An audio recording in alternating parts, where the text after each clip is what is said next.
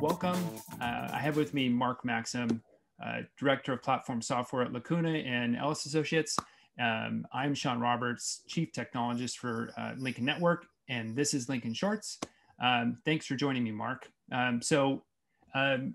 We were just talking about the OMF and what the OMF is and your work with it. This gives you some, you being a developer that's been in open source for a while. I have some experience in this field as well, but I think I have a little bit of feet in both areas, a little bit in policy as well. I'm really interested in your thoughts on what's going on right now with big tech and the antitrust actions, but more specifically, your perspective as a developer. There's been some discussion about and actually, I was talking to somebody else specifically about this, that one of the typical approaches in the past has been to try to mold big tech behaviors through consent decrees.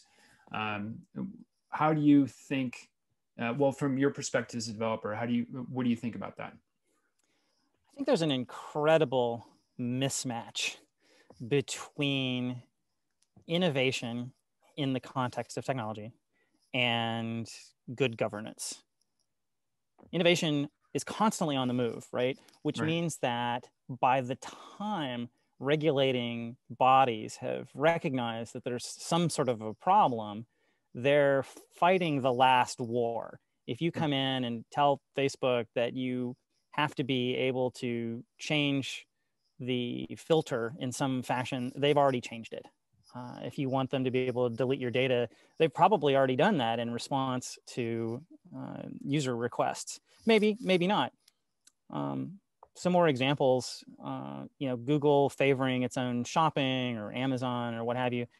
By the time you get there, it may or may not still be a problem. And it's difficult to fight a war on quicksand like that. And the war is in the interest of the consumer because the companies don't necessarily have the consumer's best interests at heart. So I really worry about antitrust because, while I'm really put off by monopoly behavior, and I hate to sound like a libertarian here because I'm not, but oftentimes the cure is worse than the disease because of this incredible impedance mismatch between the constantly shifting terrain of the marketplace, of the tech companies, and the sort of necessarily slow and methodical and plotting approach to setting up what hopefully be like laws that persist for more than a year or 2 years or whatever. You also have, I'm going to divert a little bit here. You look at AB5. AB5 was a really aggressive piece of legislation on behalf of California, allegedly for Lyft and Uber drivers. But because they couldn't just write law that targeted Lyft and Uber, they wrote this very overarching notion about what's a contractor and what isn't. And there was all sorts of collateral damage. And the legislature started immediately writing exception after exception after exception to where AB5 was just full of Swiss cheese. And then Lyft and Uber went and spent $200 million or so to get a ballot measure passed that sounded like an entirely reasonable thing. Oh, we should allow those people to work their jobs however they want to work their jobs. That sounds reasonable, doesn't it? And it passed overwhelmingly. It passed overwhelmingly, and it is a horrible piece of legislation. I don't think anybody actually read it that wasn't, a wonk in Sacramento or somebody that works at one of these companies. It carved out a very incredibly specific labor law. It didn't fix the gig economy. It only addresses Lyft and Uber and DoorDash and these related delivery services. It didn't do anything for sort of the other victims of AB5 who now can't work as flexibly for whatever reason. Like creative writers, for example, as far as I know, they've gotten nailed by it. There's all kinds of people that have gotten swept up in AB5. So I think now that, AB5 has been, essentially neutered by Lyft and Uber, which, the precedent of being able to buy legislation is really not good. Talk about conflicting interests between, sort of this public good, versus private, company interests. yeah, AB5 should be thrown out now. Like AB5 is totally toothless in terms of what it was originally intended to do. All that is left is the unintended consequences, which is sort of what started me on this whole rant in the first place. Is unintended consequences are, they're so hard to avoid.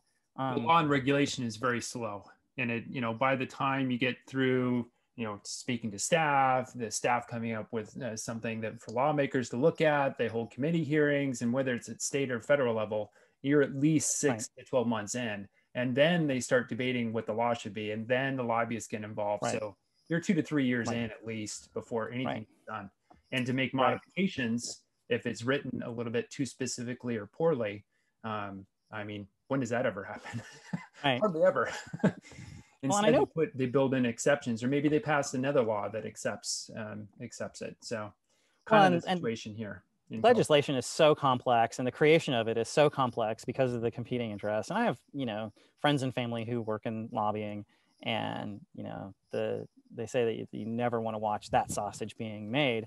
And, often as not, little tiny individual clauses will get into what might otherwise be a reasonable piece of legislation that are just complete non-starters, either to make it, unpalatable to the state or unpalatable to the companies involved, where they don't have any choice. A moderate solution, a clean solution might be reasonable, and then somebody overreaches and says, oh, but we also want to slip in, say, some privacy legislation here that makes it impossible for the state to meaningfully regulate anything these companies do. Like in the name of privacy, which is often, like privacy is, it's like QAnon and pedophilia. You can't possibly be against pedophilia, right? You can't possibly be against privacy, right? But to say, that we are not allowed to have states have access to data about, say, the movement of scooters or Lyfts or Ubers or what have you, while those companies have obscene amounts of data in terms of not only, the basic movement, but your credit cards and your, listening to your GPS position in your phone and all sorts of crazy stuff. Like the hypocrisy of it is really deep. So being able to share that with their own apps that are making money. And potentially sell that to advertisers or third-party agencies. Maybe they do, maybe they don't. It's always in that fine print that you click through when you're just like, yeah, I want my ride. To use a specific example. So I kind of mentioned consent decrees. Generally, my experience has been, or my understanding is, consent decrees are usually about when there's an acquisition of a smaller company of a larger company. That's usually the way it works. Where I've been in Silicon Valley, or where we've been. So, do you have an opinion or thoughts about how, if let's say the federal Justice Department got more aggressive, they've been relatively hands-off for the acquisition of smaller tech by big tech over the last 10 years, or maybe even the last 5. So if they got more aggressive and they started slapping on consent decrees on, thou shalt do X, Y, Z, do you think it's any different than kind of passing a law or regulation that it's, kind of too late? Or did it provide some relief? Well, I think that it's the same fundamental problem of incompatible, sort of timescales. You've got tech companies moving rapidly, and you've also got this lack of visibility into the future. Sometimes people will make a huge amount of noise about, oh, if we allow these two companies to join, then it's going to be, price Armageddon or whatever. It's really hard to know that in advance, like how many airlines is the right number of airlines, how many scooter companies are the right number of scooter companies, people are like, well, consolidation is bad. I'm like, I mean, sometimes for sure, like you don't want oligopolies. I can't pronounce that word. Oligarch. No, that's different. You don't want, small number of companies to basically just completely own a market. I mean, we all know that competition is important, but if you had, say, 100 Ubers instead of 1, would that benefit anybody really? I mean, probably not. Like, I'm not going to install 100 of those freaking apps on my phone. Like, economy of scale is a real thing. So the problem with like legislatures sitting back and saying, I see a problem, I'm going to fix that problem, leads to incomplete or inadequate or just flat out wrong solutions that undermine people's belief in the notion that anything can be done. And I think a lot of the sort of, anti-government, sentiment running around in the country, and to different degrees the world, is a reflection of, a lack of expertise, but not just a lack of expertise, a lack of humility around how legislation and regulation is approached. And that's, I want to come back to the OMF really briefly. Sure. Is that I think the OMF is the perfect example of how bringing together in a neutral-ish playing field the different parties and sort of working it out and pre-negotiating things in advance to where nobody on any of the sides, plural, sort of unilaterally says this is how it's going to be. You don't want to give, the states or the cities or the feds too much power, but you don't want to give the companies too much power either. And another little, sort of my own little political stance on this is the very overgeneralizing here.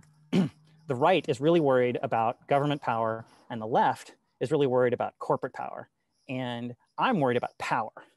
And I think that in the same way that the government itself has checks and balances, I think everybody needs to be sort of checking and balancing everybody else as much as possible. So that's an excellent point. Well, that's a great place to end this part of our discussion.